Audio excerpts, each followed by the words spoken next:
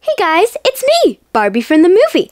And today I'm going to go to the real world. But first, I need my super cool pig car. Hey guys, welcome back to your Sparkle Toy World. And today I'm going to be opening Barbie the movie Hot Wheels car. Let's get it open. First, we're going to take a look at the pink remote control. First, it has Barbie Hot Wheels RC remote control. It has a forwards and backwards one and a right and left one. Now, let's look at the main piece, the pink Corvette. It has doors that cannot open. It has a steering wheel that can move. There are sticker details and 2 seats with seat belts for 2 dolls to sit in. Also, the rims on the tires are pink.